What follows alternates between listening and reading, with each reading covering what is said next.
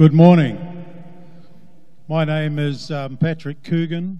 I am the pastor from the Kaitaia Seventh-day Adventist Church. I've known Lynn as an associate and friend since the late 80s, and so it has fallen to me, my privilege, to MC this funeral here this morning.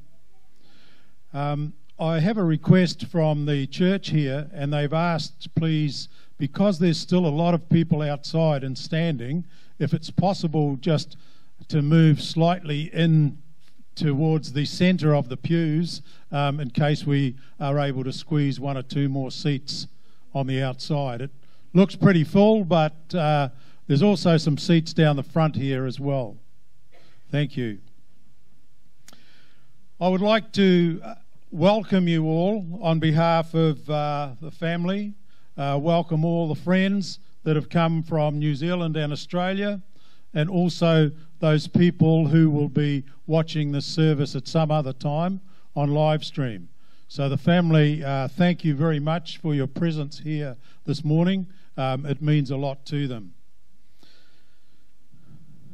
I was told that Lynn decided to have his funeral here at Mill Road because his parents were instrumental in building this church here originally, and also that over the years a lot of their funerals and weddings have been held here.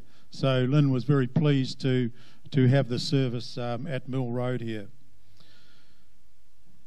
Throughout the service, in fact 3 times throughout the service, there will be a slideshow, and after the slideshow there will be a pause in case anybody would like to get up and share something about Lynn. The family have asked that could we keep it to a shorter time span, as there's probably a lot of people here this morning who would like to say a few words. So after the slideshows, I'll announce that time, and there's 3 times throughout the service where people are able to get up and speak and give their best wishes to the family. Also, at the end of the service here this morning, we won't be going on to the cemetery or anything, and Lynn has made a special request to end it this way. You'll notice in your program there's a sticky note there somewhere. Have you found that?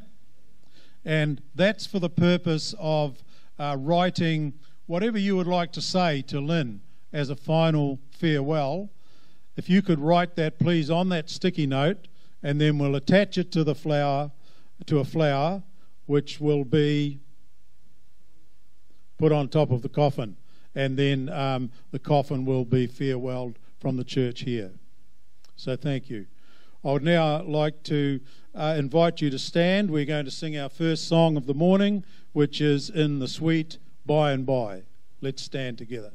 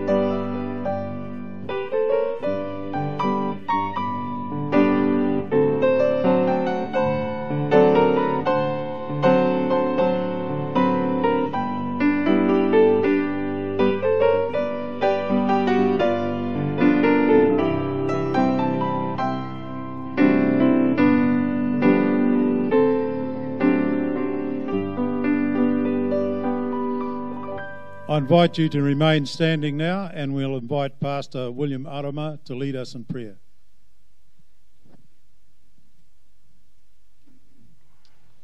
Let's bow our heads. Father in heaven,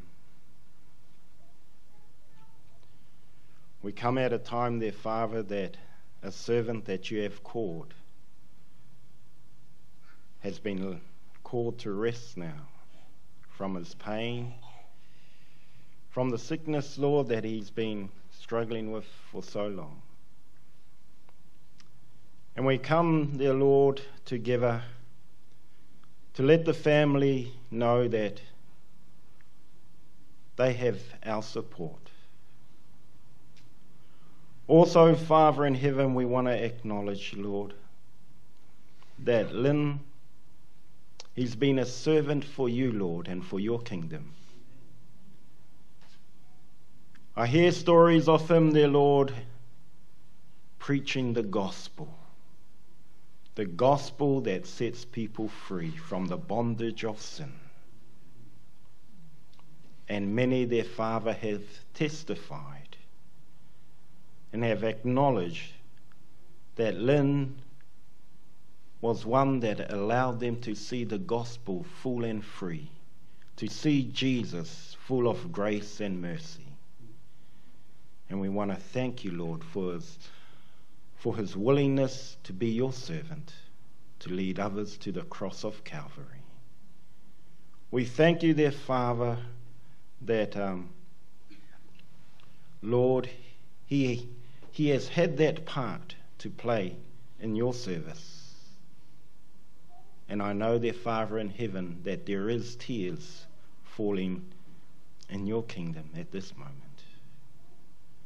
But we pray now, dear Father, for Susanna and the family, Lord, that you'll give them your comfort,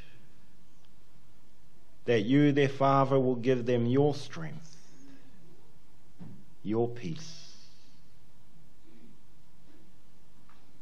The brothers, Lord, his family, I know that they were close, Lord, and I pray that you'll give them strength as well, and your peace. But most of all, Lord, we can share in this great hope, the hope of your soon return, Lord, the hope that the grave does not have the last say, that you, their Father in heaven, that you will call us up one day, not to depart from each other again. The tears that we share today will be wiped away, will be voices of joy, because, Lord, you'll reunite each other again, and we want to say thank you. So, Lord, be with us at this time. May you give us your peace. May your grace abound. May your mercy be with the family, Lord. And may you, their Father in heaven, establish your kingdom today in our hearts, that we may meet our brother again. In Jesus' name, amen.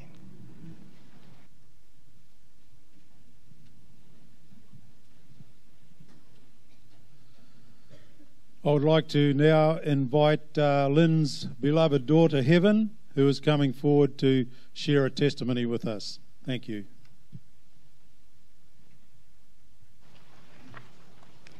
Good morning, everyone.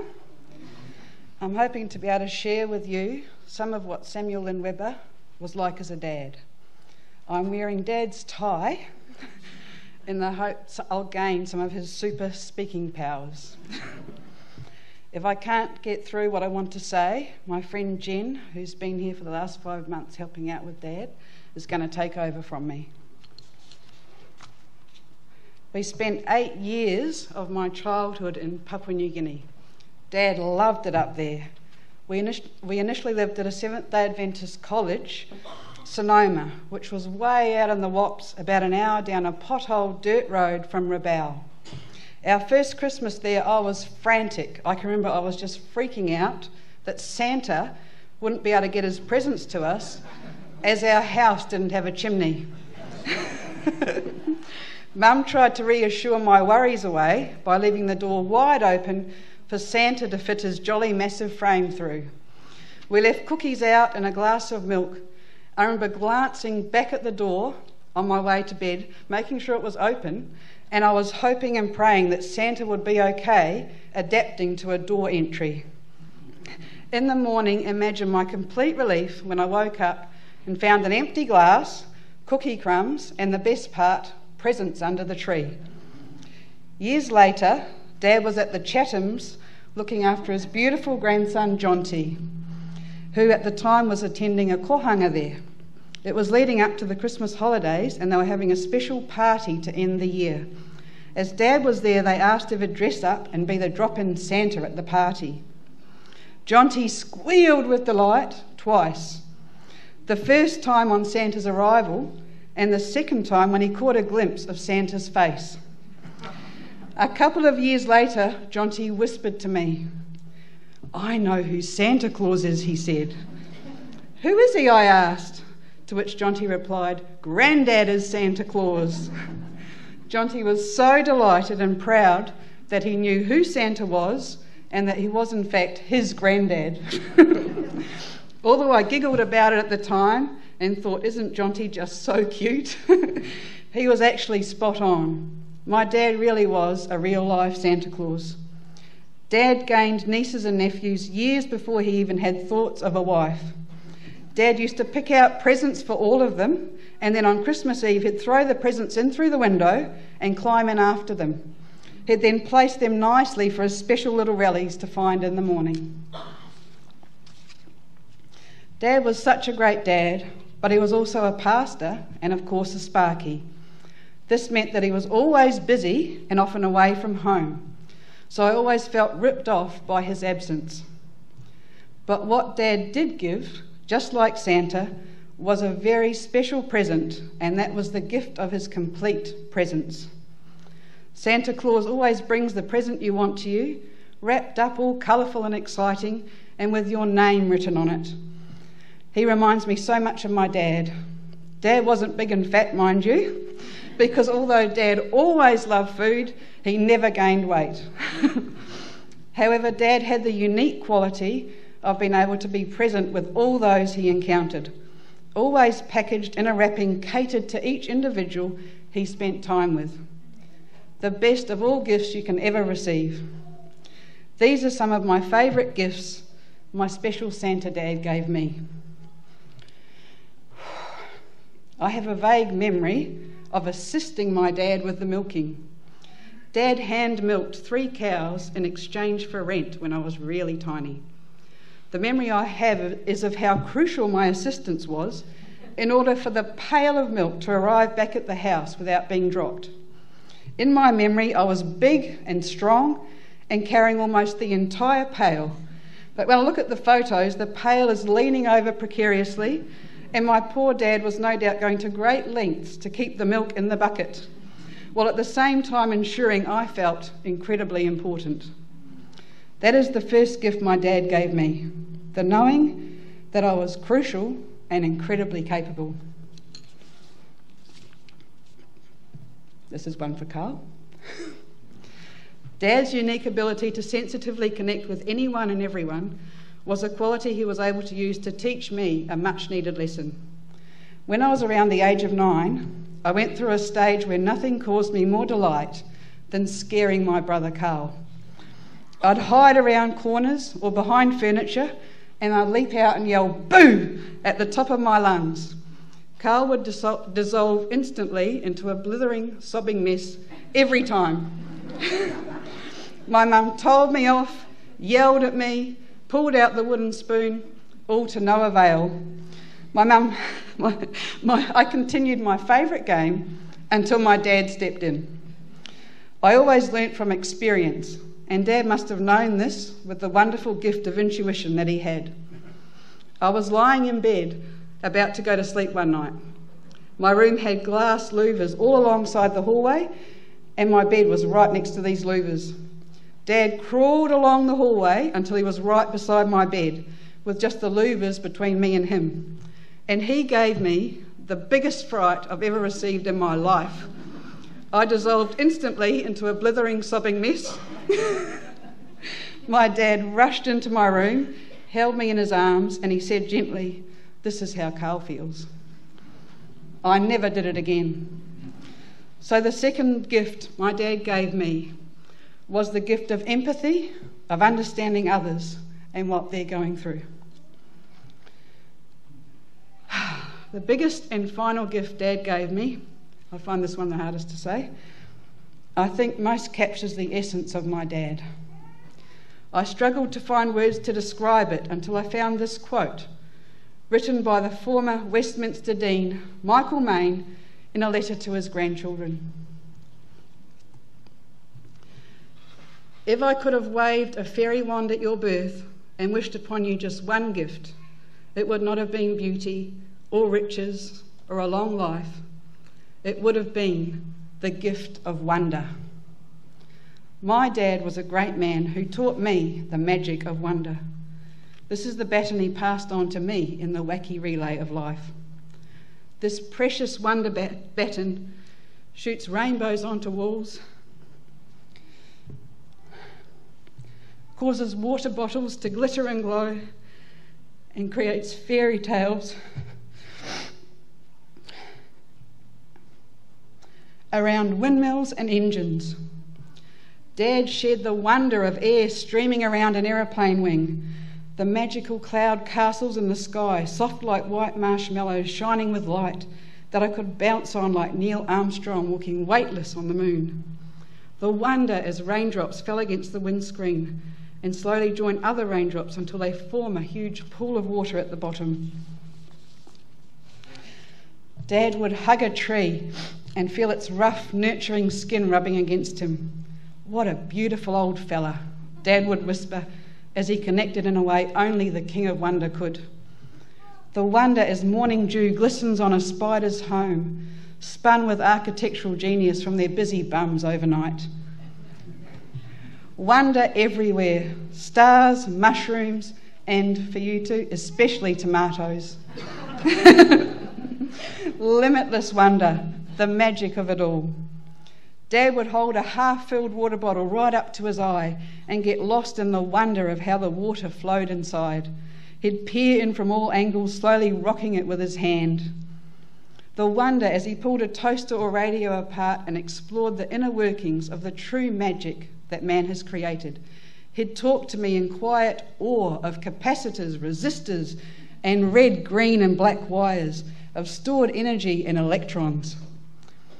A very important baton that came from an exceptional man who taught me the magic of wonder. I know Dad shared many things with many people, but to me he will always be the wizard who passed on the baton of wonder. In his final months, when he was racked with pain, I so often wished Santa would appear with a special final gift that would make Dad pain-free and bring back his wonder. I think my wish has now come true. Goodbye to the Wonder Wizard, one very special, amazing Dad.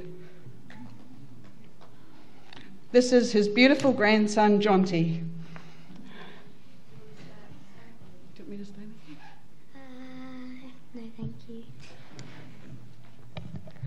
Well, hello. I am obviously my granddad's grandson, and I have so many memories of my granddad. One of them was when we were cutting the Christmas tree down. I would go on his shoulders and try to cut it down, and he would get sick of it, so we would just cut it down anyway.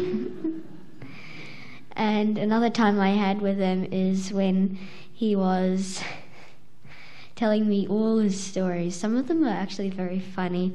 For example, one of them, his brother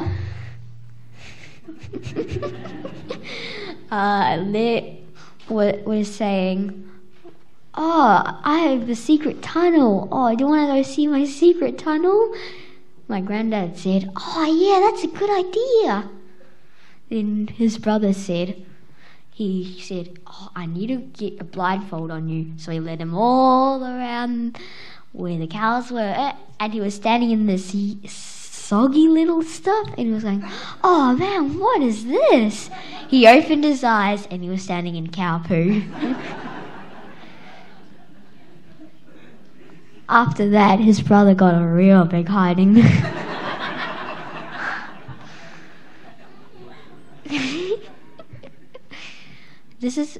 This time is when his brother and him were doing something naughty. They were selling golf balls for 10 cents each, and he had a lawnmower, electricity going to the lawnmower, and when he would go vroom vroom to the lawnmower, the golf balls would get electrocuted.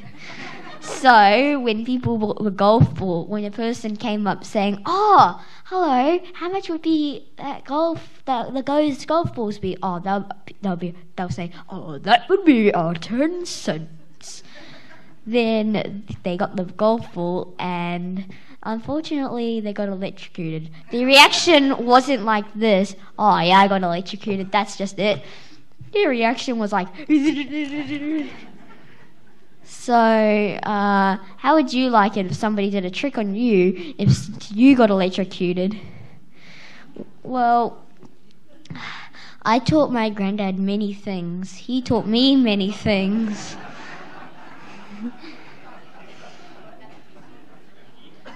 But the main moral of this is you're never too old to learn.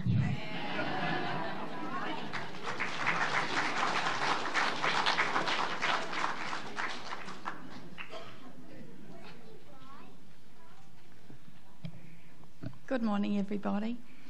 I've been asked to share a couple of messages with you from the family. First one is from our sister, Elvia. She's the eldest of the Webber clan, and she lives in Perth. Unfortunately, she can't be here with us today as her husband, Kevin, is very ill.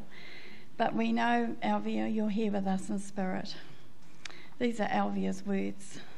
A big hello to all my friends and wonderful family in New Zealand. I am writing to you on this very sad occasion to say how sorry we are that we are unable to be here with you all today. We are so grieved at the tragic loss of our dear brother who has gone far too soon. What a man he was. I was so proud to claim him as my brother. Lynn was one that if anyone wanted a helping hand, he was there for them.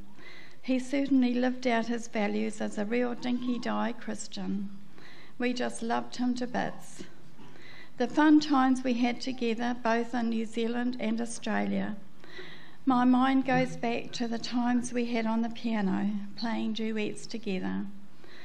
I also remember the day, for some reason, my mother thought he had done something wrong, so warned Lynn that when Dad got home, he was asked to deal with him. How this came about, I have no idea. As we all know, Lynn was always the one who did no wrong.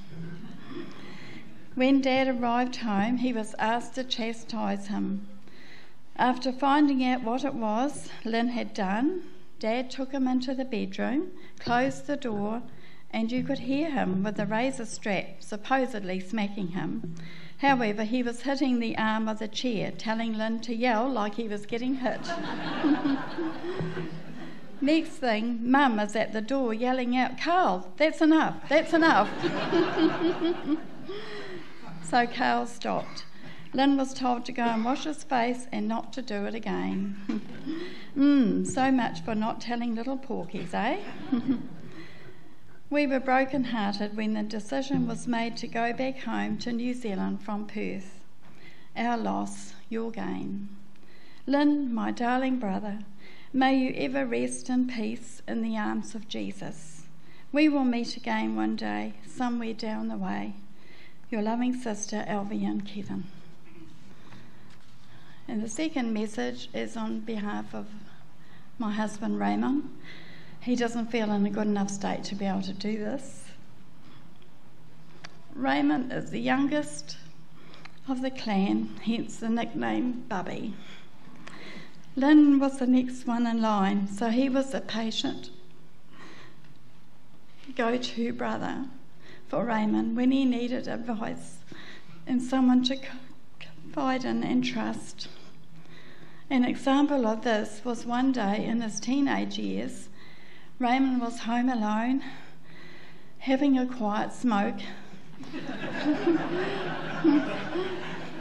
in the family lounge of all places.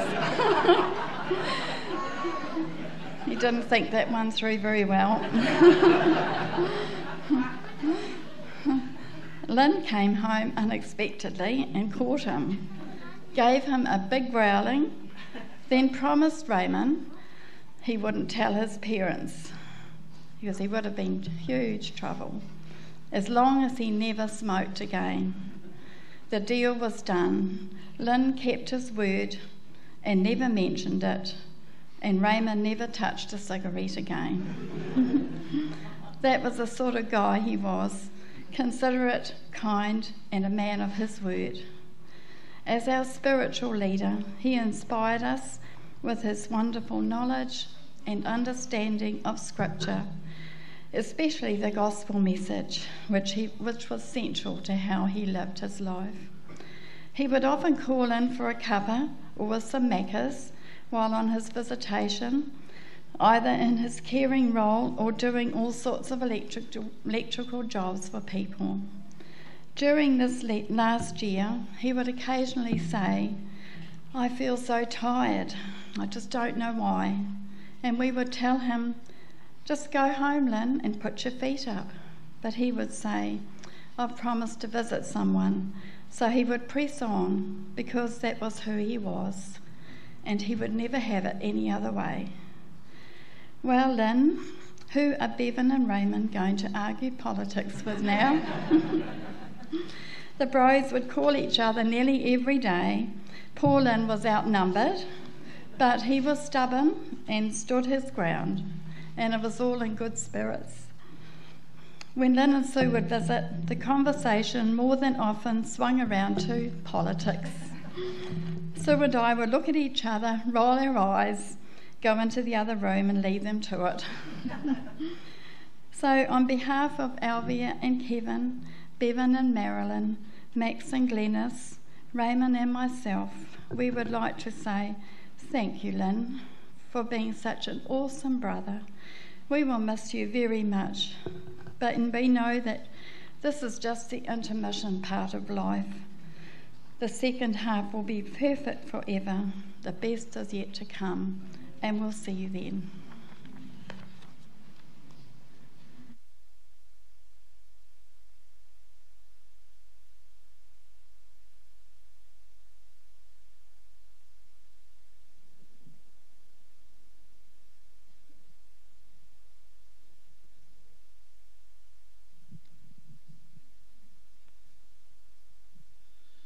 I'd just like to now ask Peter Pullman to come forward, Susanna's brother, who's going to share a eulogy with us. Thank you.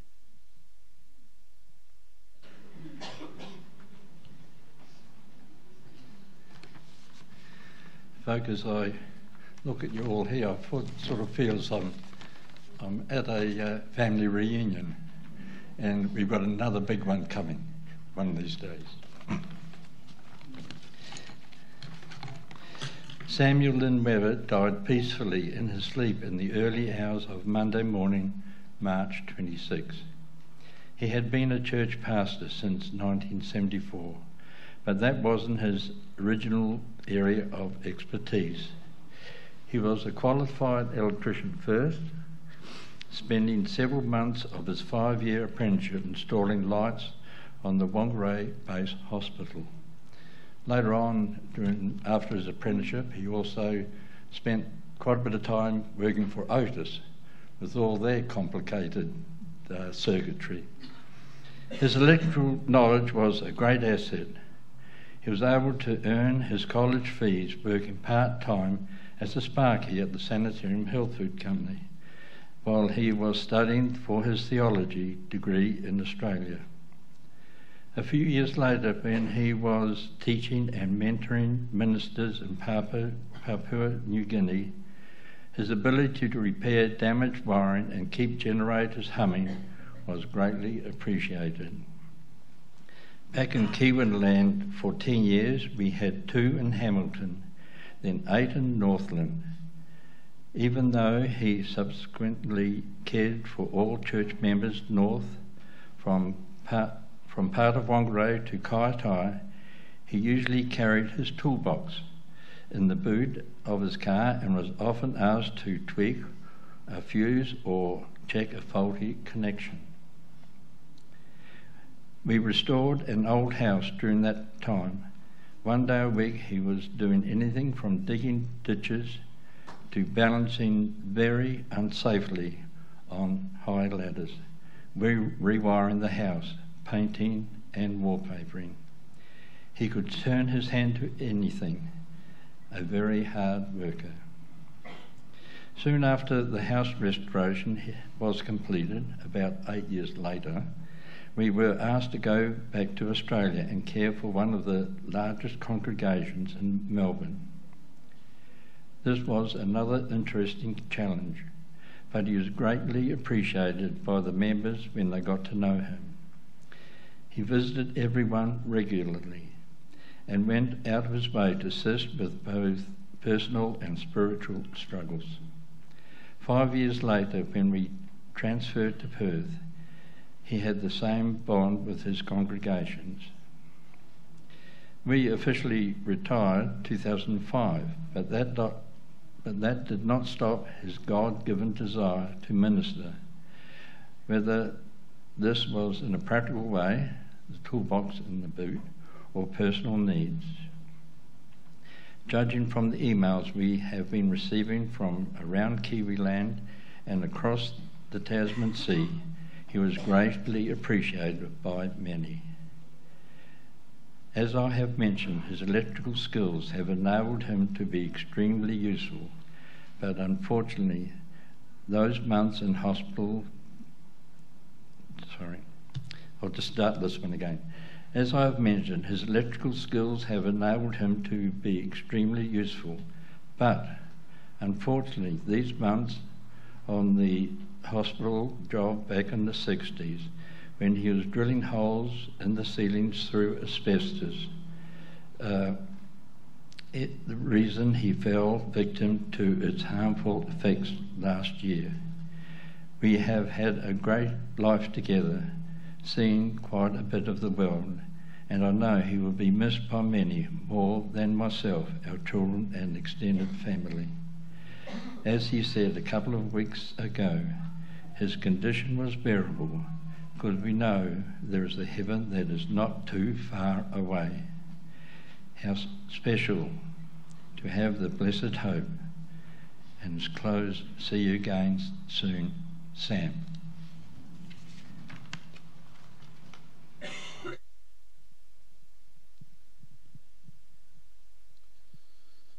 Could we have our second slideshow now? And at the end of this slideshow is the opportunity to invite people here in the audience who would like to share a few words with us today to come forward. Despite what I said about there being 3 occasions, there will only be this occasion after the slideshow. So we look forward to you sharing then. Thank you. While we're at the end of the slideshow, we'll sing our song, which is He Touched Me, also a favourite of mine. Thank you.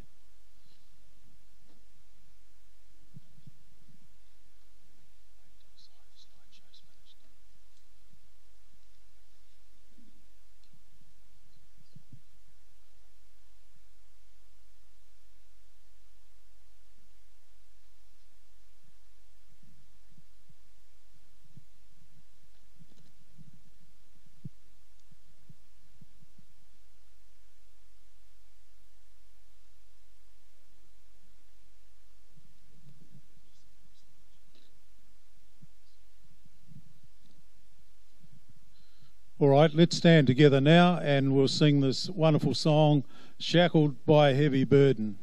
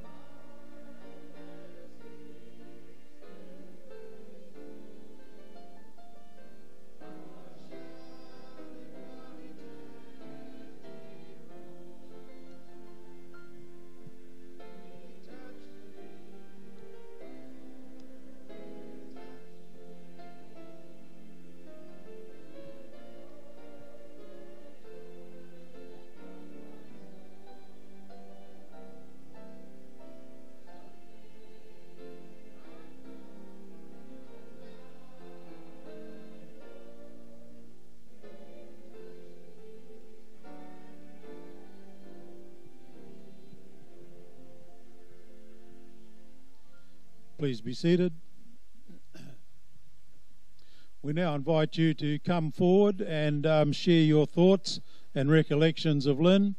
And while the first person is thinking about that, I would just like to offer the thoughts and feelings of the Kaitaia Seventh-day Adventist Church, where Lynn ministered for a good number of years and had a very successful ministry in Kaitaia.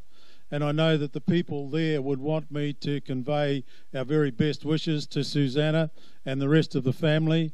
And thank you very much for the time that Lynn was with us. And even over recent years, I managed to get him as often as he would come and preach with us. So Lynn will be sorely missed by us in Kaitaia. I'd just like to invite now anyone who would like to come forward and share their thoughts or recollections. Thank you.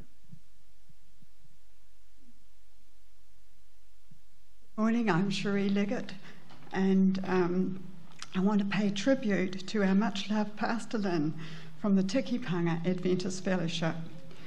It has been a privilege for my husband Alan and myself to have been joint leaders with Lynn for our Tikipanga Fellowship for the past possibly 8 or 10 years. I'm not sure how long you've been in Whangarei. Lynn was, back in New Zealand, really, yes. Lynn was amazing to work with. He threw himself into every endeavour with enthusiasm and passion. He was dedicated to the salvation of souls, and he was totally committed to his calling. It was obvious throughout his life. Any suggestions that were presented to him we would discuss, and he would usually go along with them. If he disagreed, he always had a legitimate reason. When counselling was needed in our church family or outside the church family, he was gentle, compassionate, patient and kind, always open to hear the other side of the story.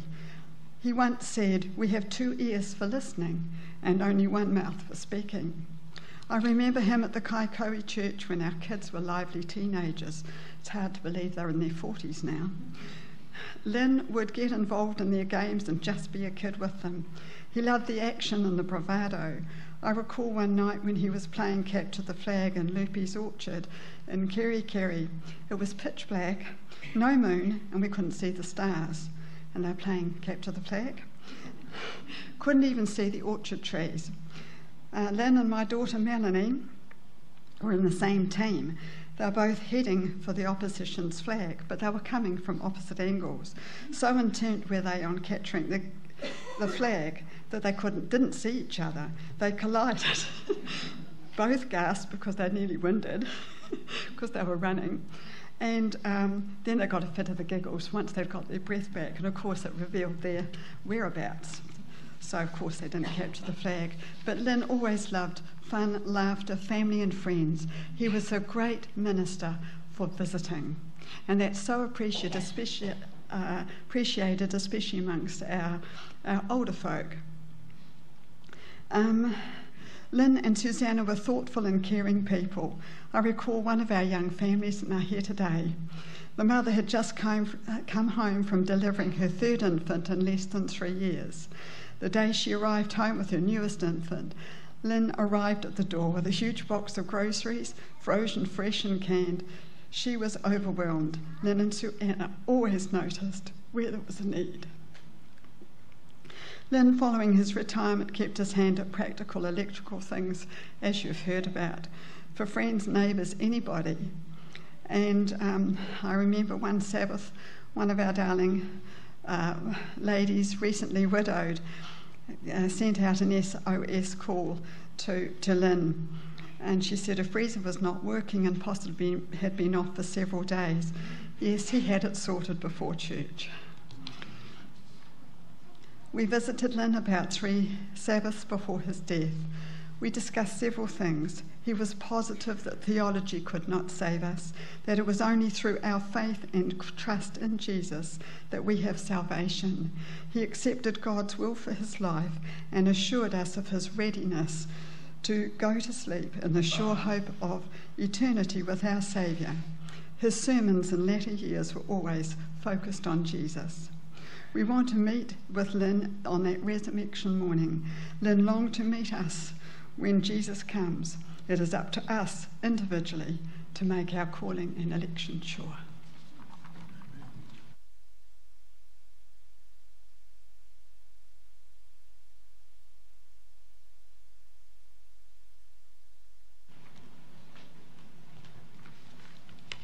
I'd like to share a poem about Samuel. Samuel, a man of sweet essence, you have touched many with your heart. You've gifted the world with your presence and left your indelible mark. I knew you just for a short while as heaven's hero and dear dad. With warm eyes and a special smile, for her you came Superman clad. To Carl you were mentor and guide. Your love for Susanna was true. Being a brother filled you with pride. There's nothing you wouldn't do. There is a boy, it must be noted, whose bond with you can't be broken. Your grandson on whom you doted before his first words were spoken. True gentleman and fine preacher, faithful friend and timely teacher, kind, gentle man and heart reacher, lover of all life and all creatures.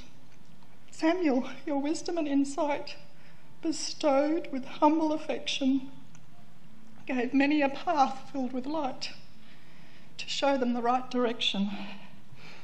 It seems to me you lived your life with integrity and true zest, assisting those who were in strife and giving your absolute best. I saw the small boy in the man, cap wearer and one of the lads. Underneath Samuel was just Sam, in touch with his sad and his glad. Your mischievous side was revealed with a bro-devised deception, golf ball gifts with wiring concealed, giving a shocking reception. Sam took pleasure in simple things like watching a boat on the bay, marvelling at seagulls' wings, listening in a sensitive way. Lover of planes like the Spitfire, a real adventurer at heart, a mind that was born to inspire, a peacemaker right from the start. So here's to the boy and the man. No one can ever take your place. Now you're in God's loving hands.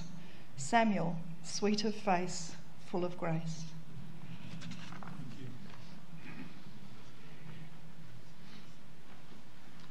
Yeah, Jim Pram, Lynn's cousin, and I beat him onto the planet by about 3 months, and 11 months behind his other brother.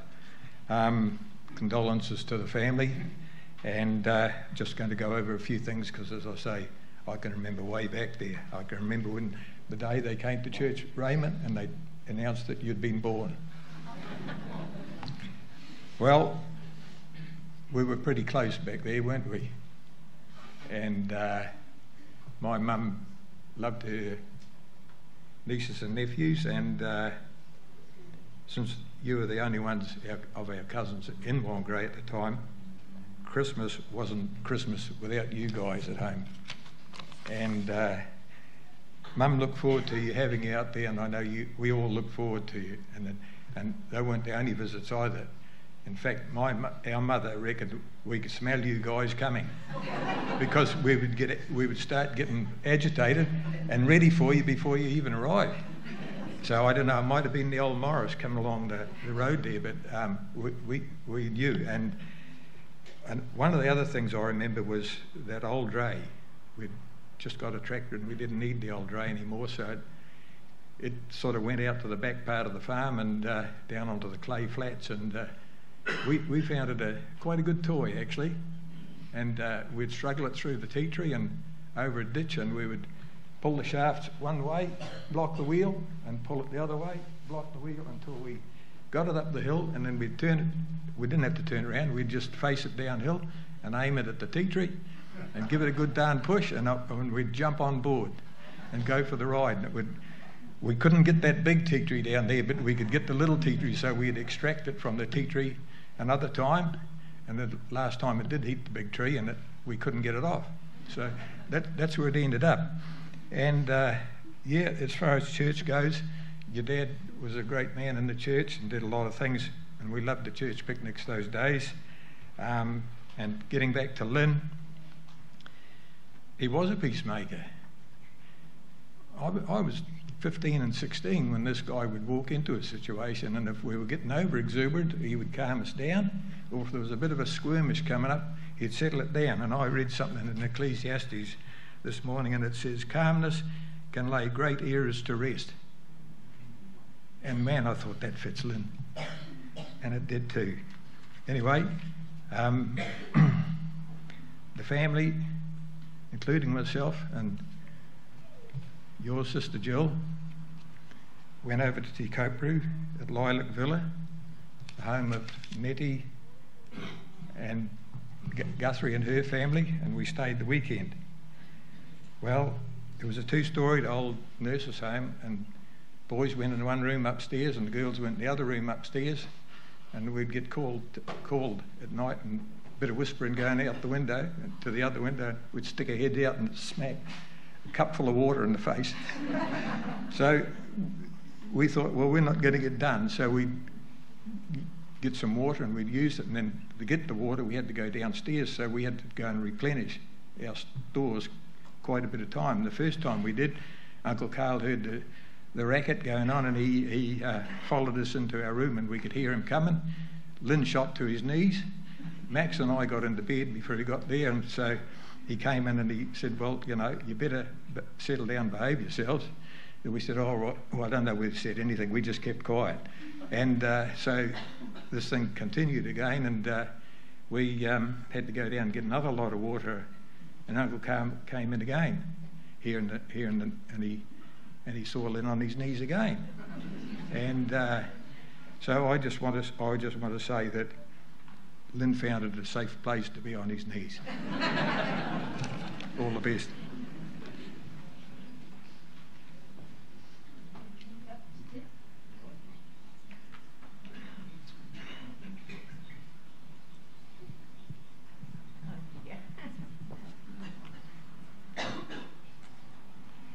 What I wanted to say goes back to the 1940s.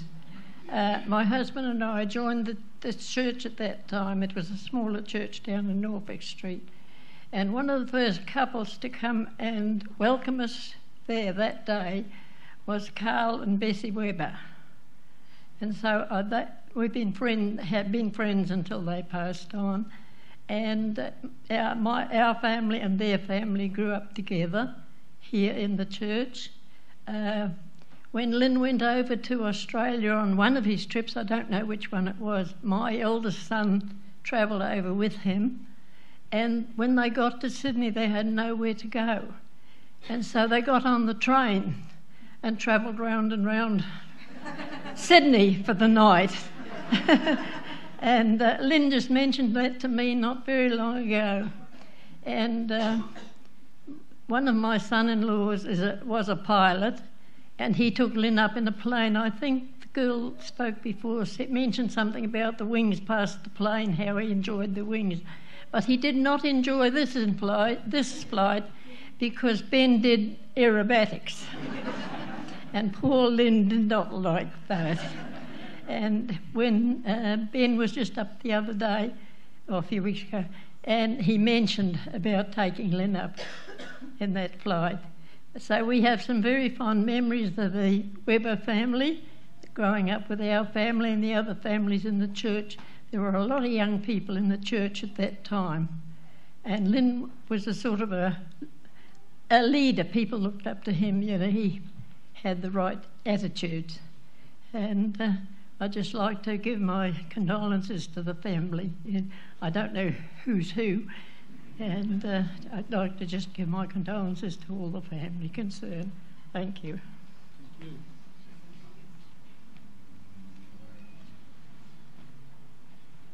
Hi, I was hoping my older brother would come up and do this, or Wayne, who's the oldest nephew, but no, it's left to me. I just want to say Thank you, Uncle Lynn, for jumping in the window, giving us those Christmas presents. We really, really appreciate it.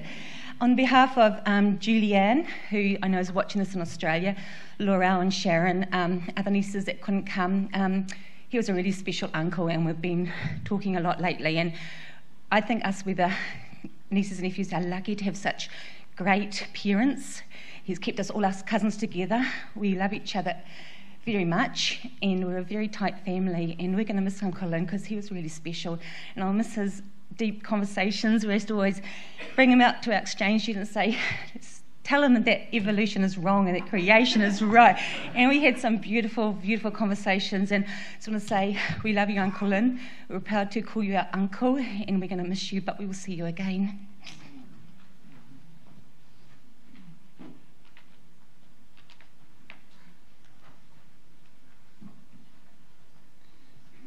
I guess there's a lot of people here who would have shared a cup of tea with Lynn.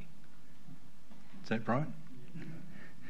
In our younger days, we believed that tea was not good for you, so we never drank it. Anyhow, I can always remember the day when Lynn started work with Garnet Keane Limited. I was an apprentice as well, a year ahead of him. And he came through the door and Garnet Keane introduced us all. 10 o'clock came morning tea time. He noticed I had a cup of tea, so he had one as well.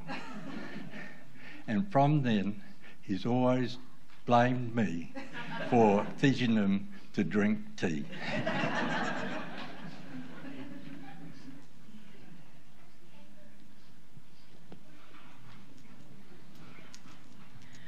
I'm not very good at this type of thing, but I have a few words. When Sue and Lynn would come visit me in Perth, they were my favourite childhood memories, and I will always cherish them. Lynn was a very special man, and Sue, you're pretty awesome as well. And yeah, us Webbers are a tough bunch, so chin up, guys. Love you all, and thank you everyone for coming.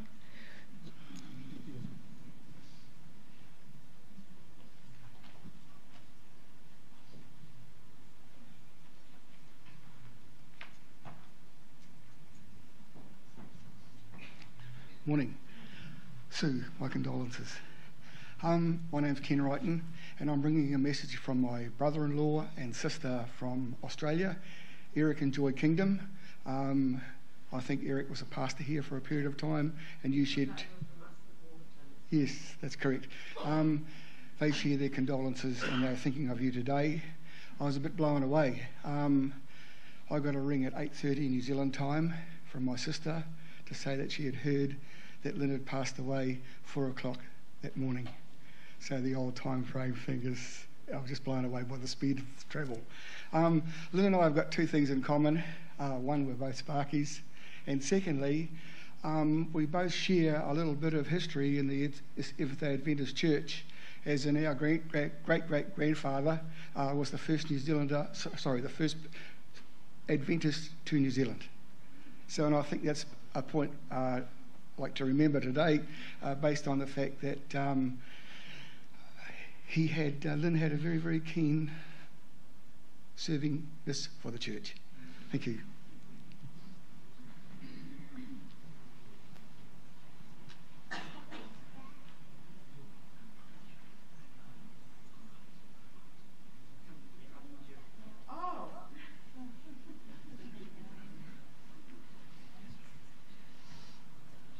I've just got dragged up to the front. This is one of my... We did our nursing training in Sydney together. And we had a connection before we even got to Australia. I came from Fiji, and unbeknownst to myself at the time, Susanna and we had a pen friend in America, and in those days it was the youth instructor. They always had pages there where you could write to people and have them as pen pals. And that's what we both did, yes. Didn't we? Yes. And we got to, I got to the nursing classes, and our first day there, I got this ball of activity coming out of the nursing home. And she said, "Are you Yvonne from Fiji? Sally told me about you." And I said, "Well, Sally told me about you too." And we've had a very, very good friendship. She's one of my best friends. I was bridesmaid at their wedding, one of the bridesmaids, and we've always stayed connected over the years. And watching Susanna and Lynn's courtship from college to the SAN, we had some laughs about the time they got locked in a bobbin head. That was their excuse. That's enough.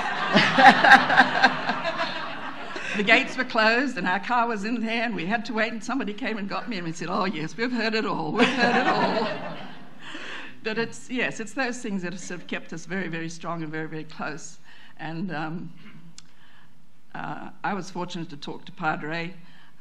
She used to call him Padre. I always called him Padre. Probably about 3 weeks ago. And I was so pleased that I didn't realise at the time because I was talking to Susanna, and she said, we were going to say goodbye, and she said, do you want to talk to Lynn? I said, oh, it's Padre out. She said, he's out on the veranda, out on the porch, sitting out watching the harbour and looking at the sea and that. She said that's one of his favourite areas. And he was very special to me too, and I really appreciated. I mean, it's a big job taking this bundle on. That's any challenge to anyone. And how he kept up with it, I have no idea. I give praise to Lynn for so much and for keeping her in tow and keeping her doing all the right things and being able to talk up when you. I mean, this is a person, I've never met anybody who can ad lib or who can just, not looking down at a speech or anything. It just comes flowing out of her mouth. I have no idea. No, I do feel very much in awe of her, and I do love her very much. And I remember the two children too when they were babies, going up to college with Haley there and changing nappies in their place. And look at them now; they've turned out beautiful young people. Oh, thank you. Yeah, what she was saying was we're both writing to the same pen friend in America, and when I said I was going to Sydney to do my nursing, and she told her as well, they told us to look out for each other, and we've been looking out ever since, haven't we? Thank you.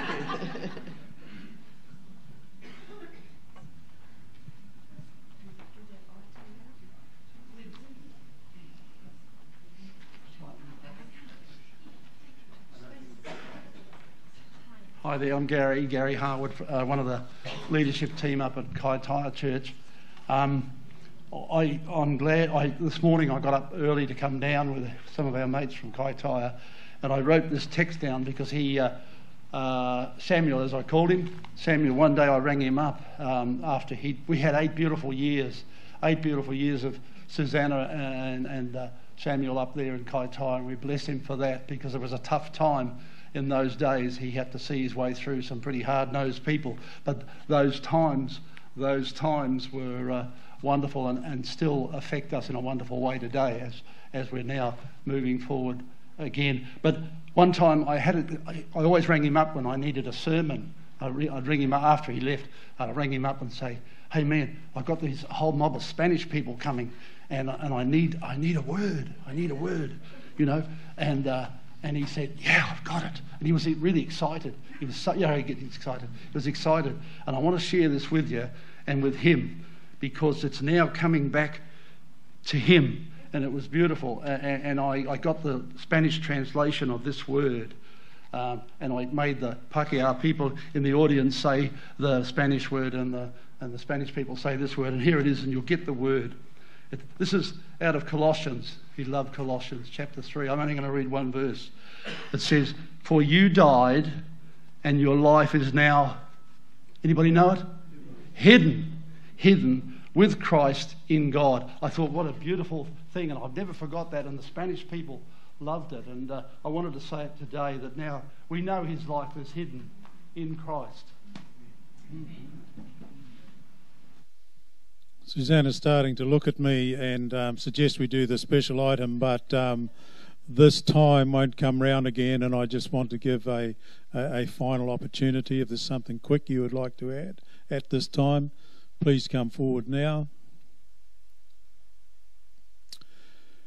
Okay, thank you, all those people who've shared. It helps us build up a picture of all that Lynn meant to us over the years. I would now like to ask Neil and Jenny to come forward with their special item. Thank you.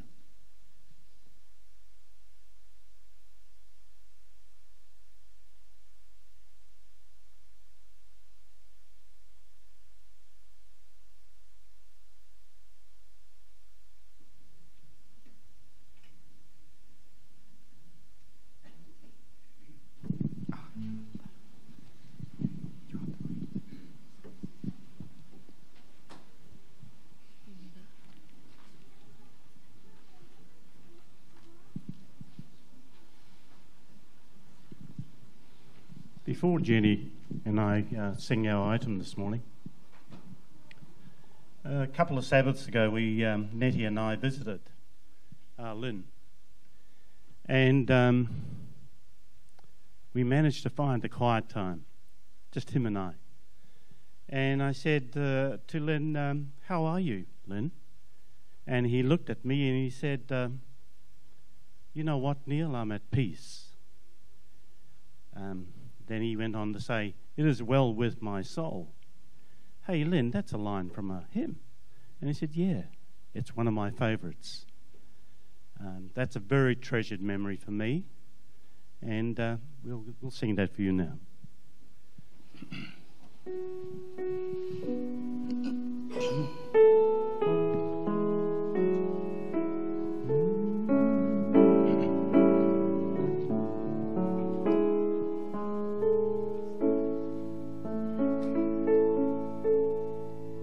When peace like a river attendeth my way, when sorrows like sea billows roll, whatever my lot, thou hast taught me to say, it is well, it is well with my soul,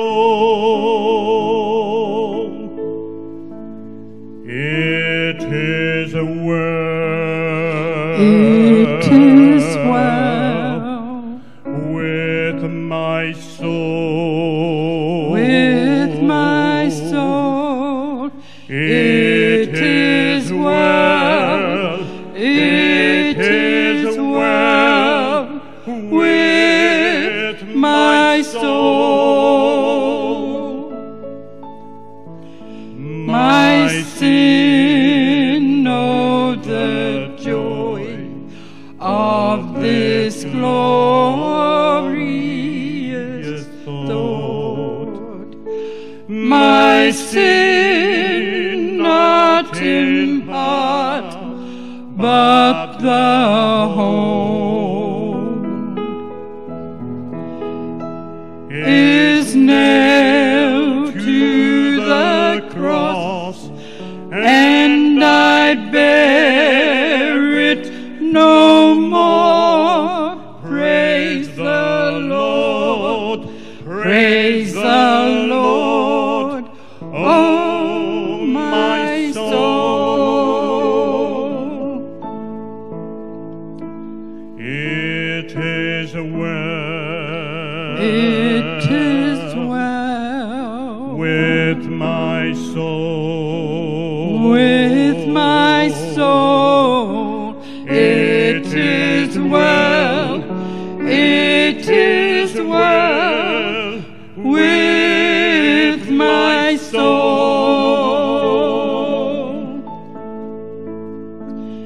And Lord, haste the day when my faith shall be sight, the clouds be rolled back as a scroll, the trump shall resound shall descend, even so it is well with my soul. It is well. It is well with my soul. with my soul. It is well. It is well with my soul. It is well. It is well with my soul. with my soul. It is well. It is well with my soul.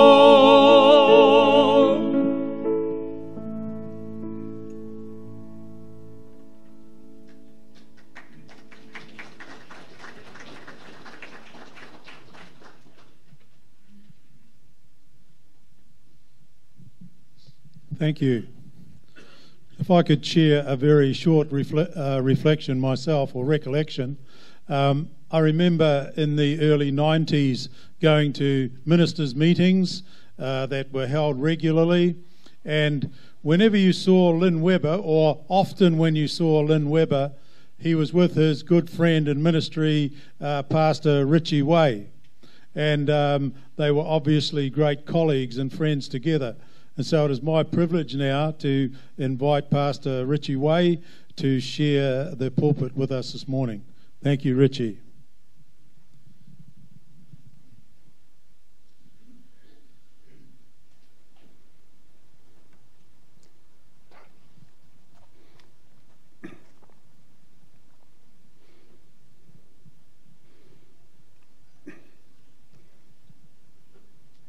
The first time I met Lynn was when I was sent from the Papua New Guinea Union Mission Office to Sonoma to ordain him into the gospel ministry. And from that particular point, we both became Christian brothers because we both had a growing interest in the gospel. I was a real legalist, absolute. Ask my daughter. Absolute legalist. I don't know about Lynn, but from that time, not just because he was a qualified electrician and I was a qualified engineer, but because we both had this interest in the gospel, that we started to grow in grace together in our understanding of the gospel. We kept in contact with each other. And I'd say, hey, Lynn, what about this? What about this? We're not saved because we belong to a denomination. We are saved because we belong to Christ.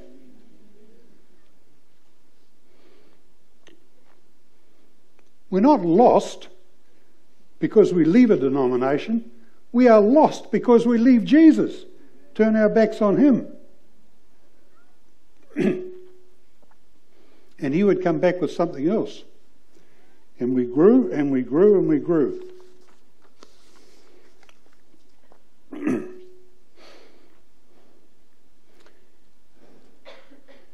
I said, what happened when Jesus died on the cross?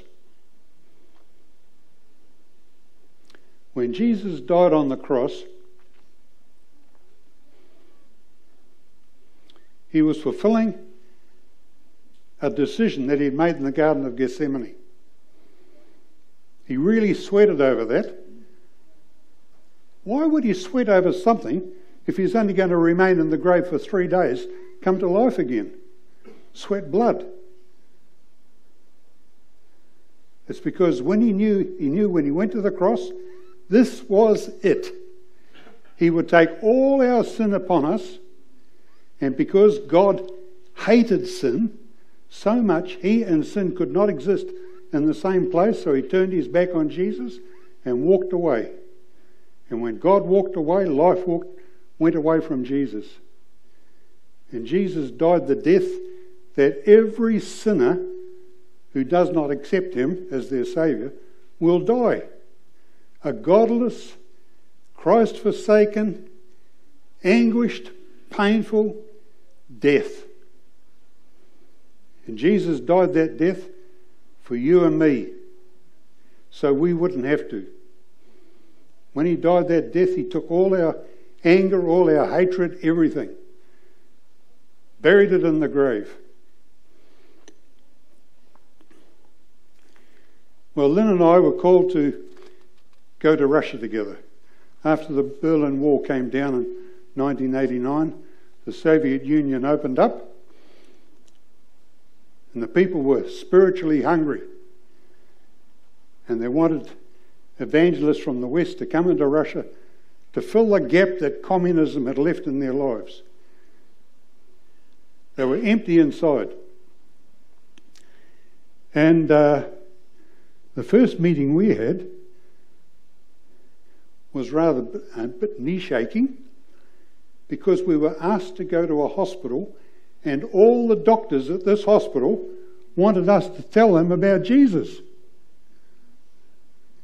Can you believe that opportunity? What do you say? What do you say? Well, we said to them, the experience that you have of emptiness inside is because the space that's inside you is a God-shaped space in your heart, and only God can fill that. People try to fill it with all sorts of things: drugs, alcohol, cars, sex, you name it. But none of them satisfy. The only thing that will satisfy is for Jesus to come into your life. You have to accept Jesus. If you accept Jesus, just close your eyes, lift your hand as far as your head, indicate. And that's what they did. It was a very moving experience for us.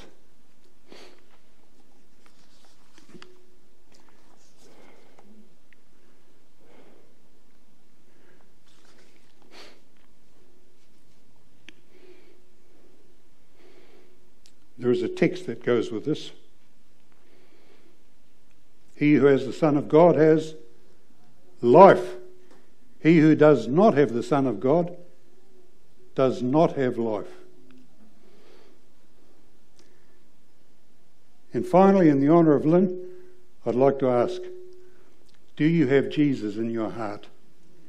Do you? Something just to ask yourself, to pray about at home. Jesus longs to come into our hearts desperately, to give you life. He longs for it. Get down on your knees beside your bed if you don't have Jesus in your heart and say, Lord Jesus, please, I want you to come into my life, to give me satisfaction, hope, peace, and love. Amen.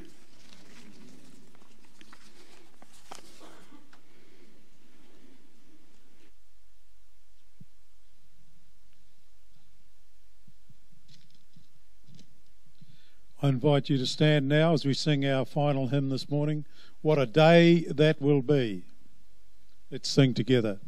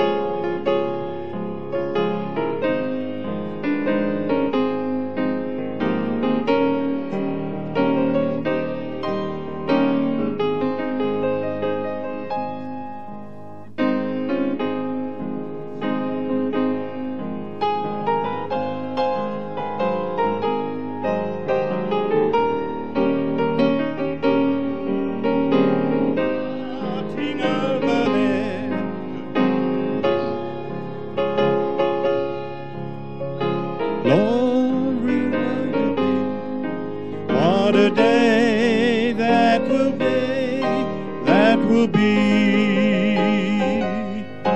What a day that will be, when my Jesus I shall see, and I look upon his face, one who saved me by his grace, when he takes me by the hand, and he leads me from his land. What a day, glorious day, that will be. Please be seated.